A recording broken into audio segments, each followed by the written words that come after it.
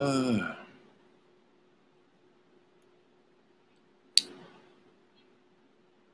hey, welcome back.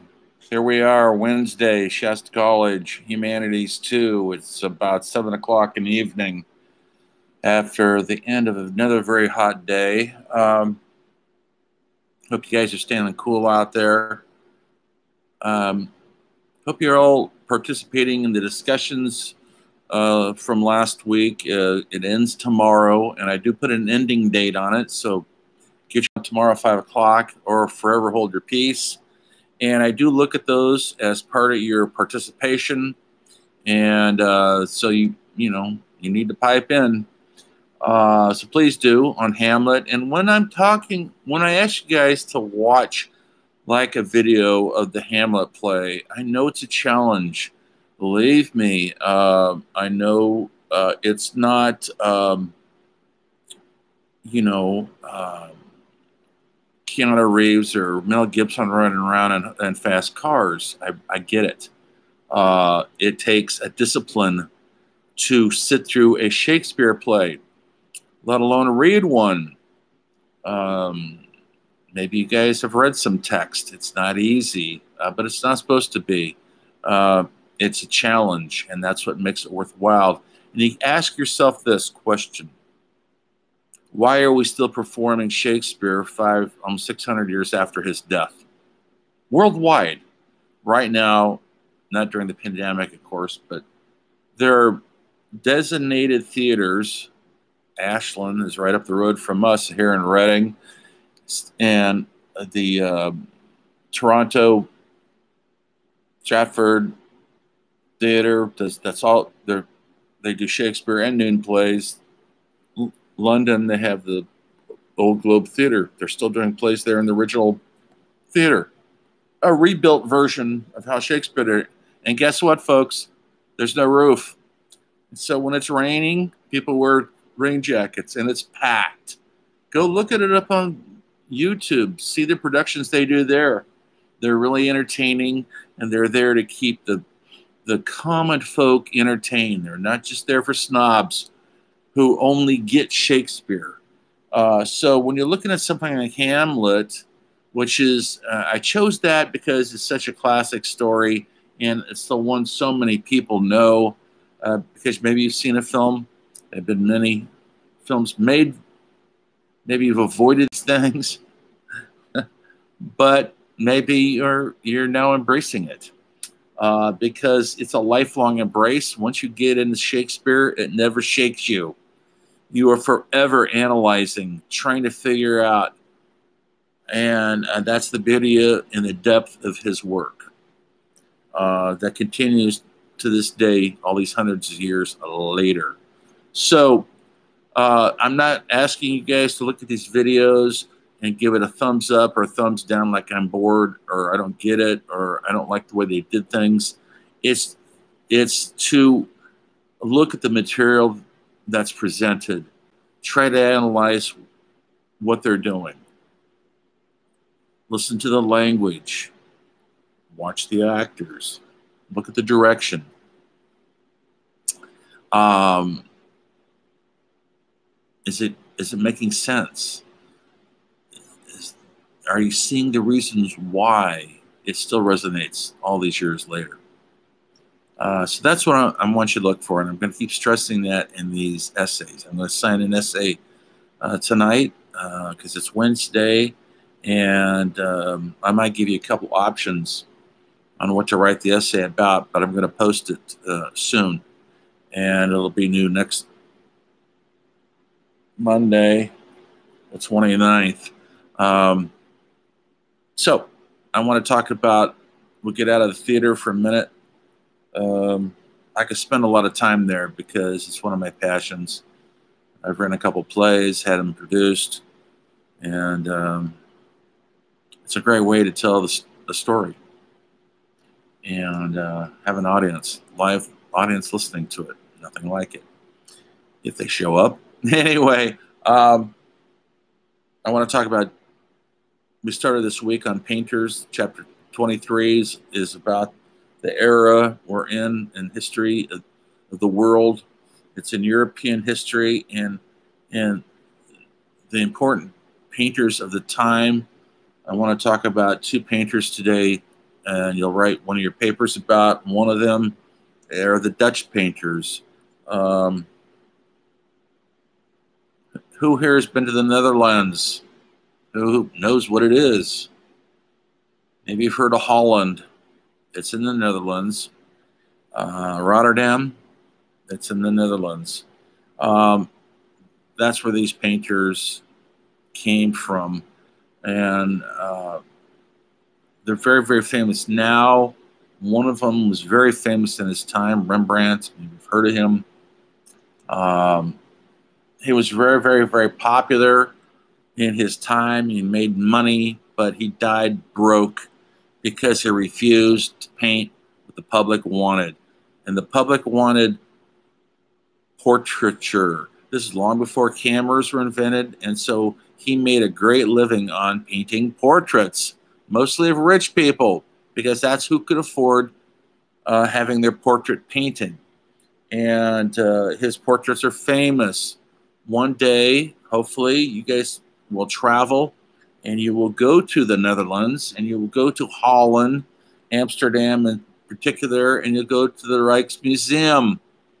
It's an incredible, huge, wonderful place to get lost in. And much of Rembrandt's major works are housed there. And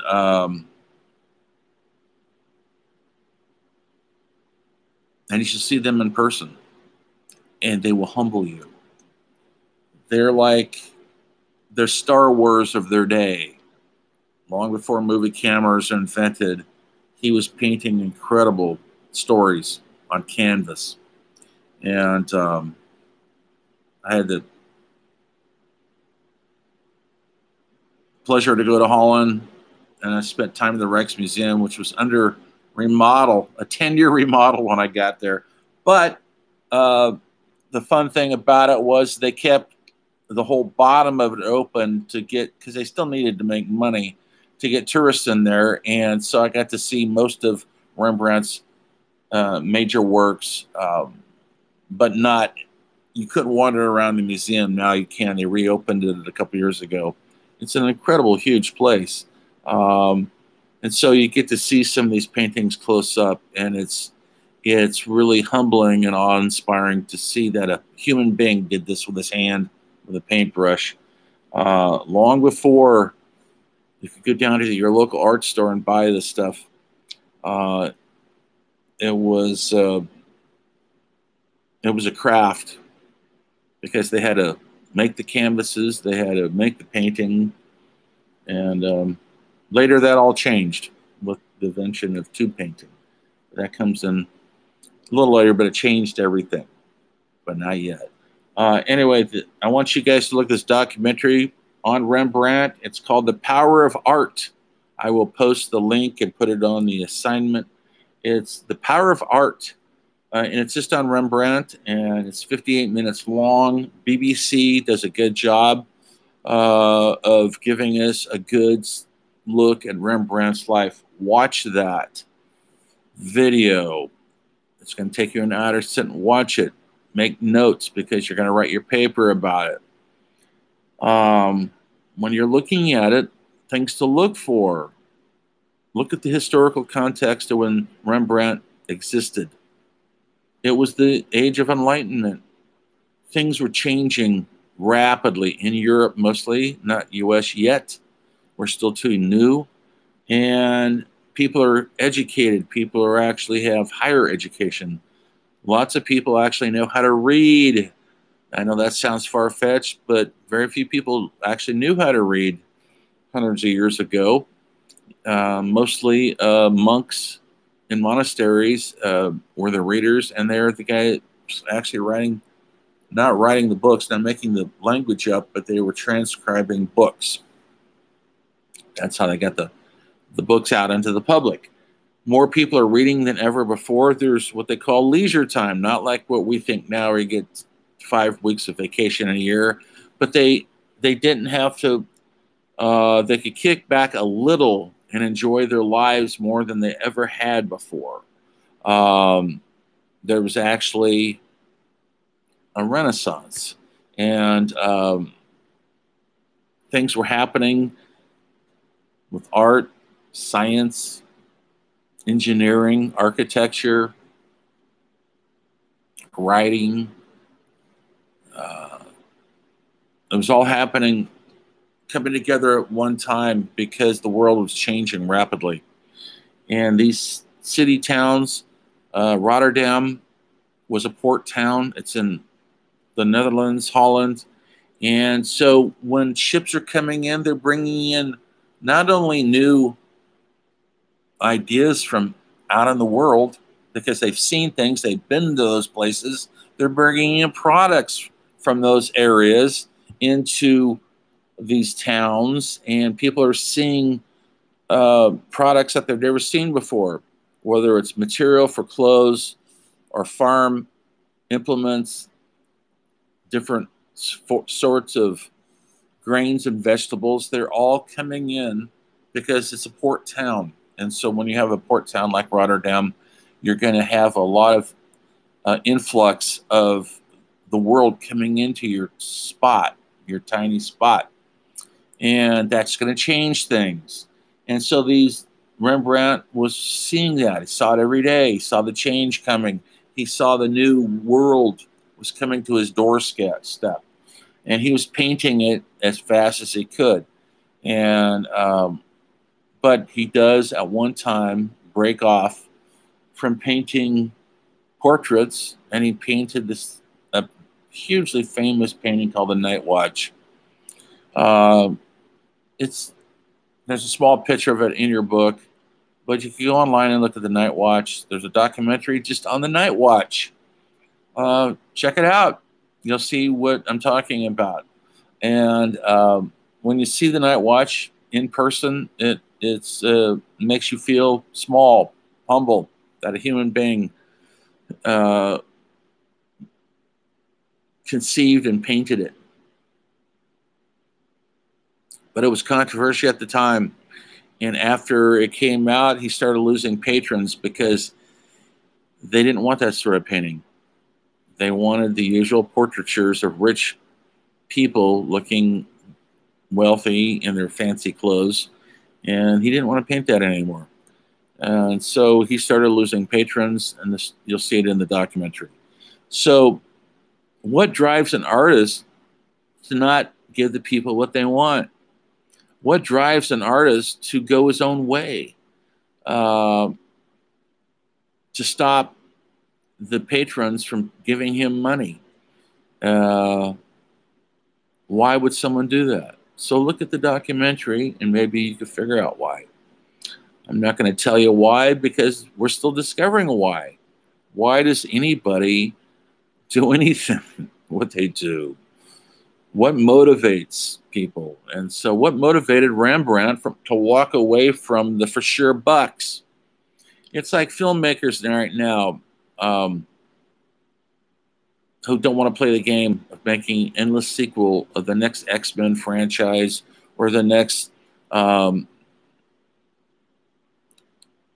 is it John Wicks? Is that what they call it? The Wicks episodes. I just saw the last one with Keanu Reeves. There's more killing in that, and nobody has any problem with it, of course. If you have a sex scene or you see a nude body, people go crazy. But in this, if you've seen the new John Wick movie, he essentially kills people over and over and over again. One shot to the head isn't good enough. It has to be 5 or 10 bullets to the head.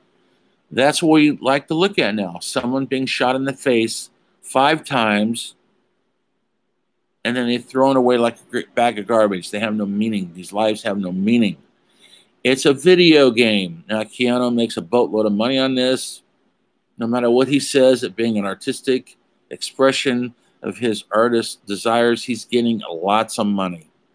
And so he's getting lots of money to kill people in what looks like a cool way. And let me tell you, folks, killing people's not cool. Not in real life.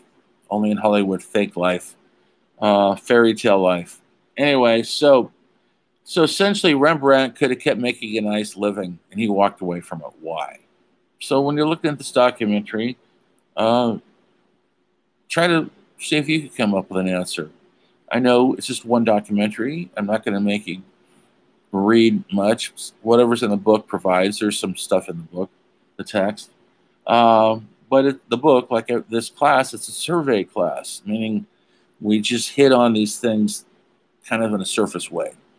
When you guys get to one day, hopefully you go to a four-year college or grad school, and you will hit a subject like Rembrandt, and you will go into it in depth. When I was in film school, I would study Elia Kazan in one class for the whole semester. Orson Welles, one class for the whole semester. You go in depth when you go into four-year college and grad school. And so we can't do that in this class, especially in only 6 weeks. So we could just do a survey, get in there, touch down, learn a little something about the times these people lived in, learn a little something about these people. And remember, this is long before video cameras or social networking. So a lot of it's passed down oral stories. So check that documentary out and write a detailed analysis on the subject, not criticizing whether you like the documentary's style. Look at the man.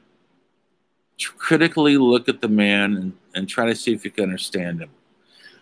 And I don't want you to go to Wikipedia, although that's fine to go research. That's okay, but just don't do a copy and paste job.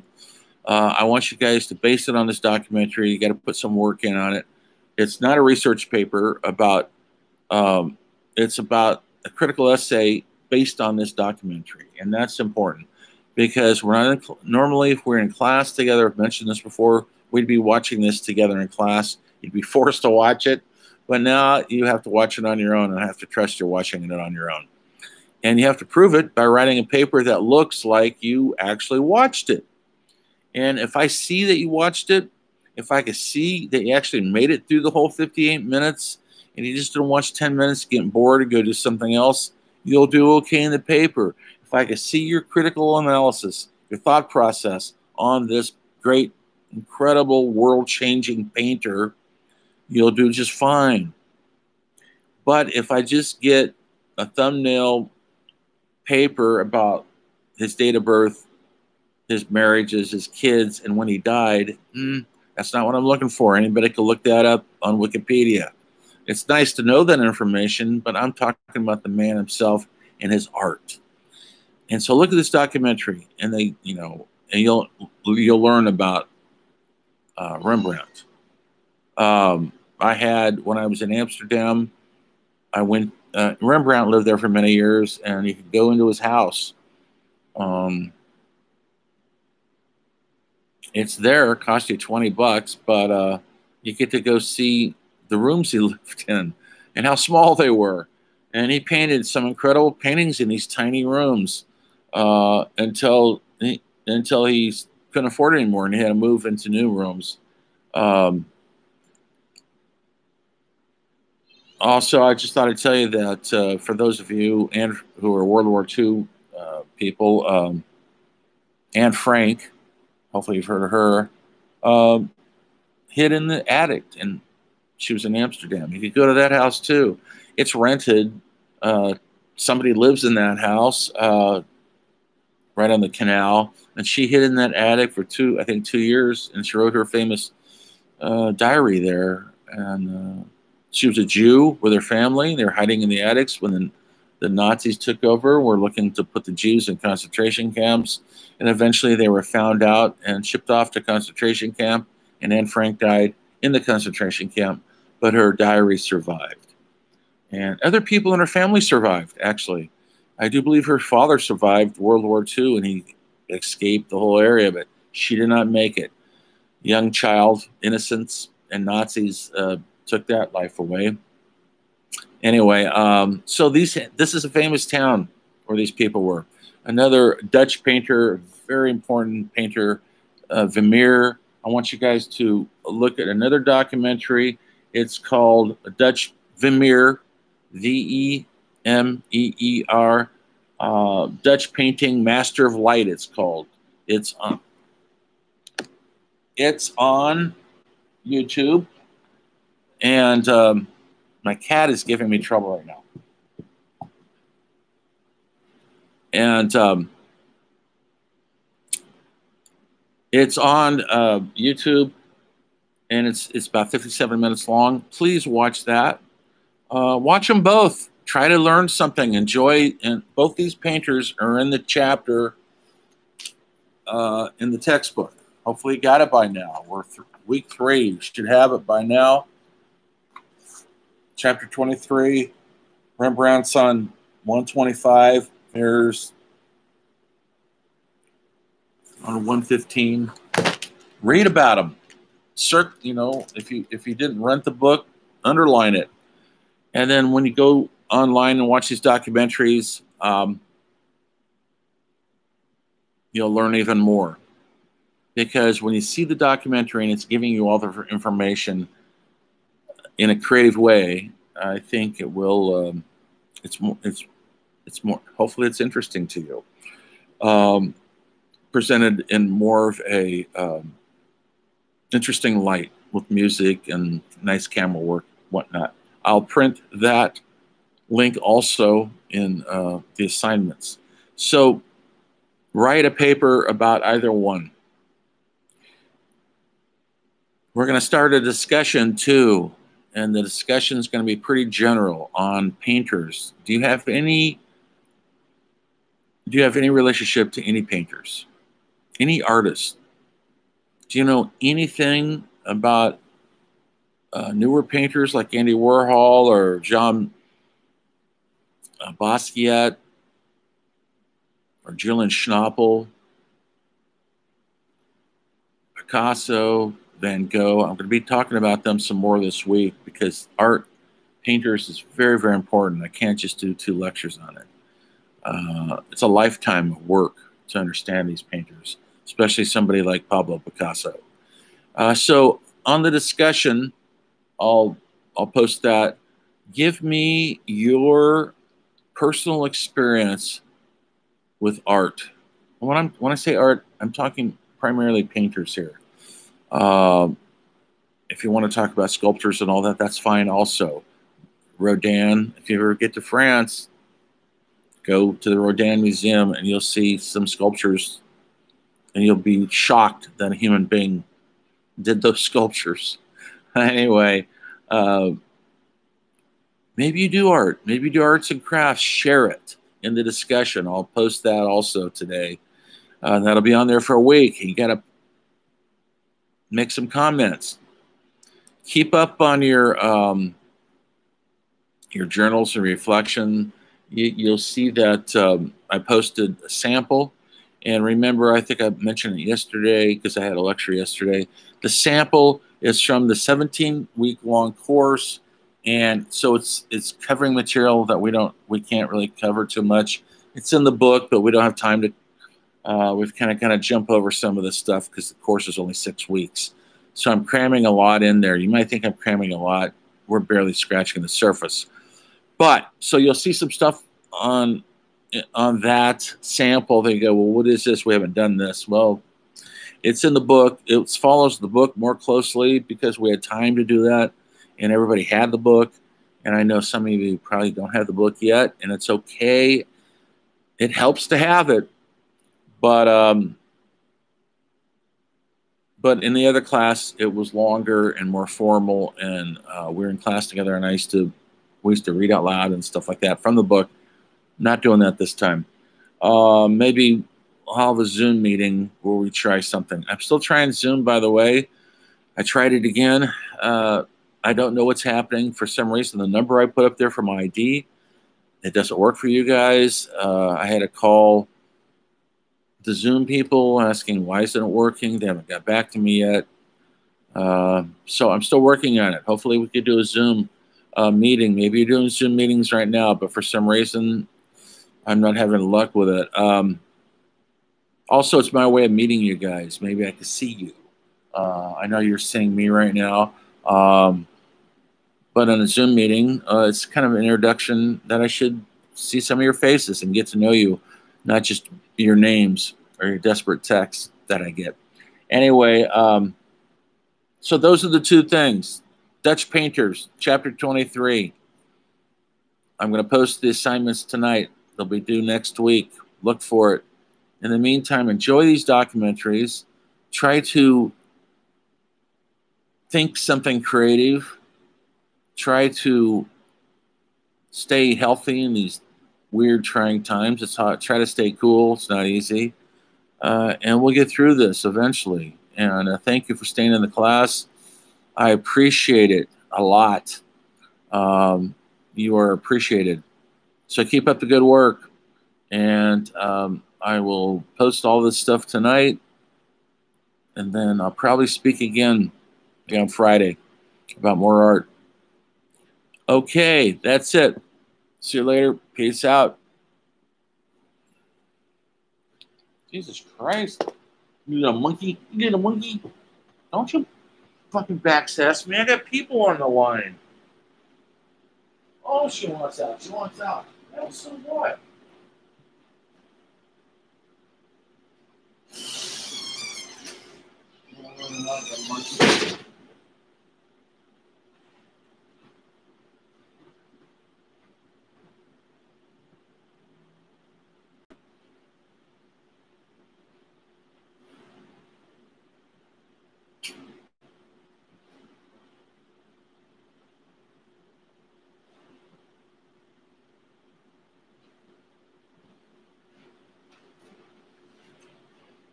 Mm.